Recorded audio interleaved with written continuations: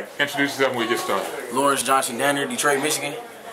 Talk about tonight's game. You got going, you took your shots, and then when it starts falling like that, what's going on in your mind?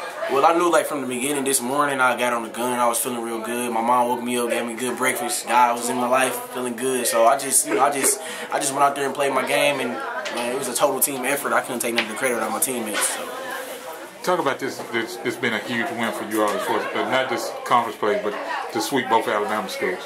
It was a big win for us because we just wanted, we know we can't go to the tournament. I just wanted to get this for our seniors, and those guys, this is their last year, and coach believed in us, and we believe in his system. So we just go out and execute game plan and let the chips fall where they may.